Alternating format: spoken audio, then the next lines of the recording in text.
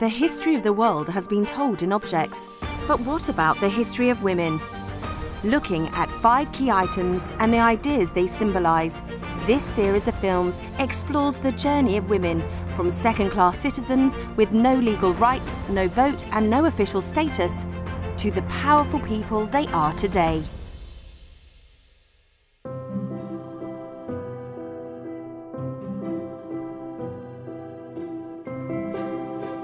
Sitting on the banks of the Avon in Stratford is an iconic modernist building of the interwar era.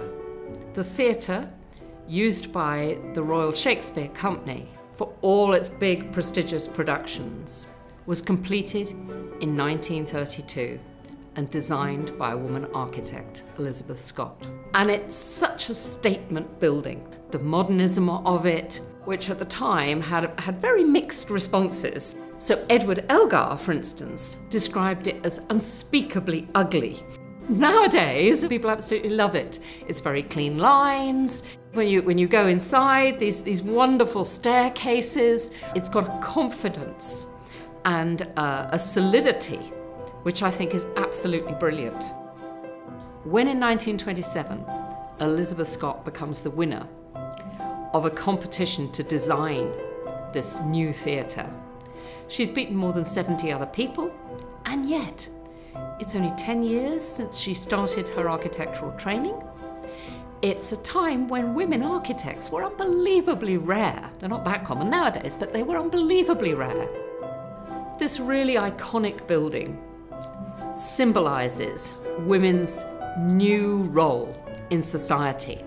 Just 4 years after they've gained equal franchise with men, the point in time they're beginning to have the first few MPs, the first barristers, the first lawyers. Not surprisingly, women's magazines, women's groups celebrated it massively at the time. There's all sorts of pictures of it appearing everywhere, and everyone sees this as a real indication that women are shifting in their role in society. So for Elisabeth Scott, getting this commission to design this theatre was obviously very important in her career. She sets up her first partnership on her own. She moves on to become a leading post-war female architect.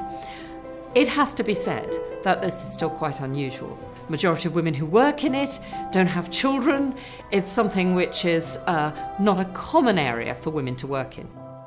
For me, seeing that building, realising that 90 years ago, a woman was chosen as the person who should design it, who should put her stamp on what's one of the most iconic tourist areas of Britain, and was then just as now, is a real point of celebration. It's an indication that although we have a sense that women are hidden from history, there were some very determined women who actually made their mark in quite unmistakable ways.